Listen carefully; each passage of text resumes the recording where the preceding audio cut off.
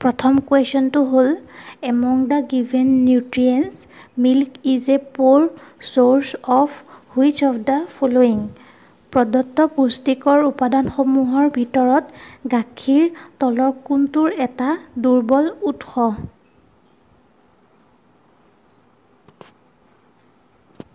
Answer হ'ব vitamin C হয় কাৰণ গাখীৰত ভিটামিন চিৰ মাত্ৰা পোৱা নাযায় নেক্সট কুৱেশ্যন হ'ল pneumonia is a bacterial disease cause by the type of bacterial cold pneumonia নামৰ বেক্টেৰিয়াৰ প্ৰকাৰৰ ফলত হোৱা এবিধ বেক্টেৰিয়া ৰোগ আনচাৰ হ'ব কচি নামৰ ৰোগবিধ নিউমোনিয়া বেক্টেৰিয়াৰ দ্বাৰা হয় Which organ of human body secretes insulin? মানুহৰ শৰীৰৰ কোনটো অংগ ইনচুলিন নিঃসৰণ কৰে? আনচাৰ হ'ব পেনক্ৰেছ হয় পেনক্ৰেছে মানুহৰ শৰীৰৰ পৰা ইনচুলিন নিঃসৰণ কৰাত সহায় কৰে নেক্সট কুৱেশ্যন হ'ল which is the largest gland in human body মানুহৰ দেহৰ ভিতৰত থকা আটাইতকৈ ডাঙৰ গ্ৰন্থি কোনটো আনচাৰ হ'ব লিভাৰ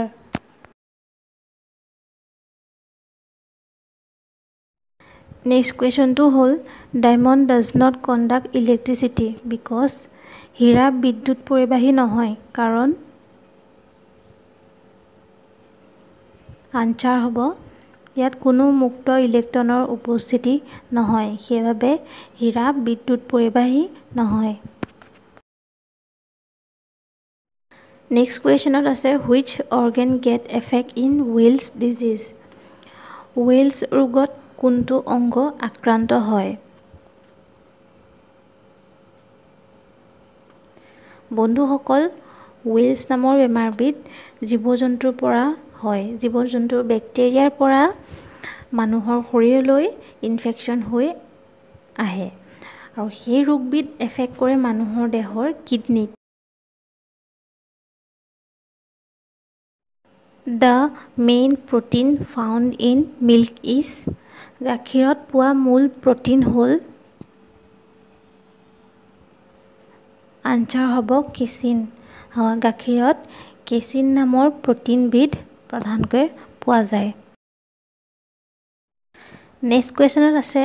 ব্ৰাছ কণ্টেইনছ ব্ৰাছত আছে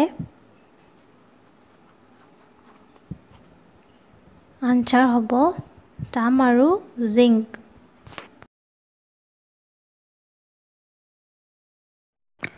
Which of the following metals has least melting point? তলৰ কোনটো ধাতু গলনাংক কম? আনচাৰ হ'ব মাৰ্কিউৰি।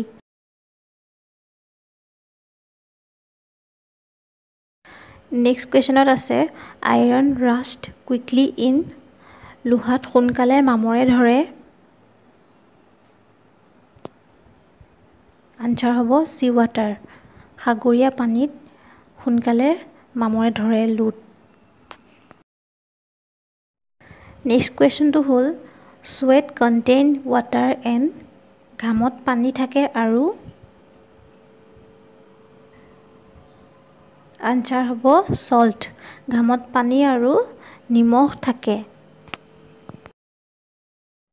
ইয়াৰ পাছৰটো কুৱেশ্যনত আছে nylon is made up of nylon গঠিত হৈছে আনচাৰ হ'ব পলিমাইড পলিমাইডৰ দ্বাৰা নাইলন গঠন কৰা হয়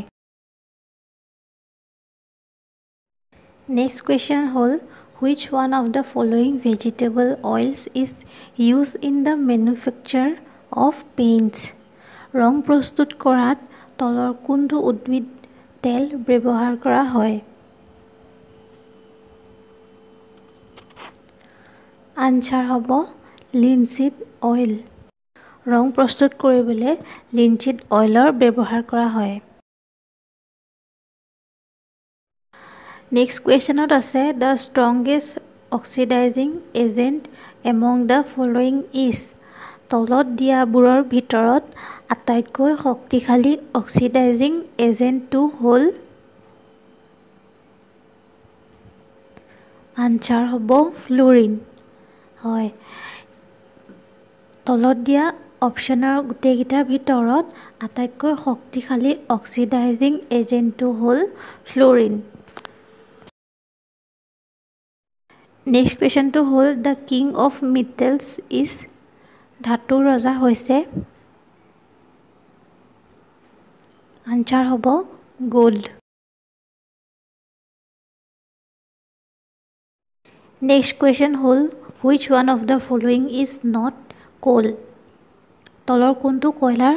বৈশিষ্ট্য নহয় আনচাৰ হ'ব ডলোমাইট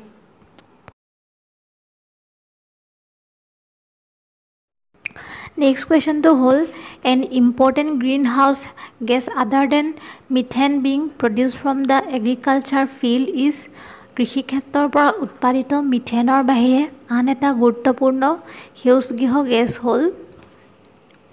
বন্ধুসকল সেউজগৃহৰ এবিধ গুৰুত্বপূৰ্ণ গেছ হ'ল মিথেন কিন্তু মিথেনৰ বাহিৰেও আৰু এবিধ অতি গুৰুত্বপূৰ্ণ গেছ সেউজগৃহত উৎপাদিত হয় আৰু সেই গেছবিধৰ নাম হ'ল নাইট্ৰাছ অক্সাইড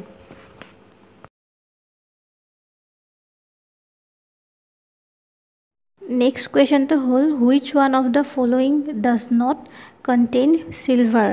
তলৰ কোনটোত ৰূপ নাই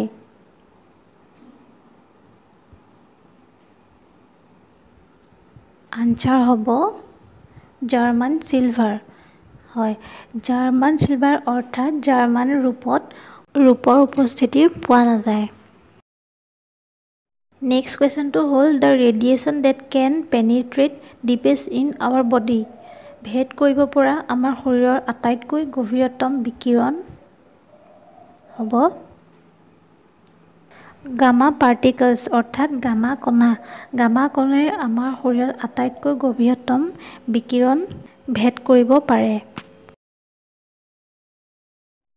নেক্সট কুৱেশ্যনটো হ'ল ultra purification of A metal is done by এটা ধাতু আল্ট্ৰা বিশুদ্ধকৰণ কৰা হয় আনচাৰ হ'ব জোন মেল্টিং অৰ্থাৎ জোন গলনাংকৰ দ্বাৰা হয় জোন গলনাংকৰ দ্বাৰাই এটা ধাতুৰ আল্ট্ৰা বিশুদ্ধকৰণৰ কাৰ্য সম্পন্ন হয় নেক্সট কুৱেশ্যনটো হ'ল which of the following element is obtain from the C ৱেডছ সাগৰীয় অপতৃণ অৰ্থাৎ জংঘলী ঘাঁহৰ পৰা তলৰ কোনটো মৌল পোৱা যায়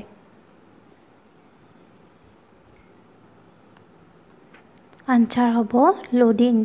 হয় লোডিন নামৰ মৌলবিধ সাগৰীয় জংঘলী ঘাঁহৰ পৰা পোৱা যায় নেক্সট কুৱেশ্যনটো হ'ল cyanide poisoning cause death in second because cyanide বিষক্ৰিয়াৰ ফলত কেইছেকেণ্ডমানৰ ভিতৰতে মৃত্যু হয় কাৰণ আনচাৰ হ'ব ইয়াৰ ফলত হৃদযন্ত্ৰ বন্ধ হয় চাইনাইড বিষক্ৰিয়াৰ ফলত হৃদযন্ত্ৰ বন্ধ হৈ যায় বাবে কেইছেকেণ্ডমানৰ ভিতৰতে মৃত্যু হয় বন্ধুসকল যদি আজি ভিডিঅ'টো চাই ভাল পালে লাইক এটা কৰি দিব আৰু যদি চেনেলটো নতুনকৈ চাই আছে অথবা মোৰ ভিডিঅ' যদি আৰু চাব বিচাৰে চেনেলটো অনুগ্ৰহ কৰি ছাবস্ক্ৰাইব কৰি দিব ধন্যবাদ